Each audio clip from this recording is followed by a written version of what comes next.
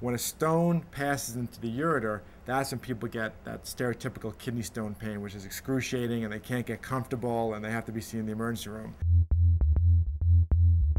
Kidney stone pain is quite characteristic. When you see a patient in the emergency room who's passing a kidney stone, you pretty much know that what's going on. The stone forms up in the kidney, and a kidney stone is kind of a misnomer because it doesn't cause any pain when it's up in your kidney. A kidney stone causes pain when a small stone drops out of the kidney into the ureter, which is the urine tube that connects your kidney down to your bladder, and that's where urine goes into your bladder before you urinate it out.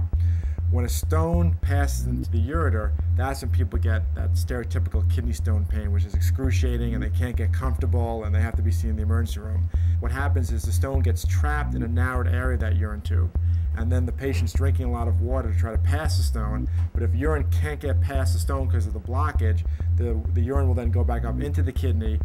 will swell with urine, and then the pain fibers on the kidney get stretched, and that's what gives you that terrible pain that people describe. Kidney stone pain is pretty characteristic, and when the people come into the emergency room, they're usually attended to very quickly, given pain medication, and then they're sent for a CT scan or a CAT scan of their abdomen, which is the best and quickest test to identify a kidney stone, where it's located, and what kind of damage it might be doing.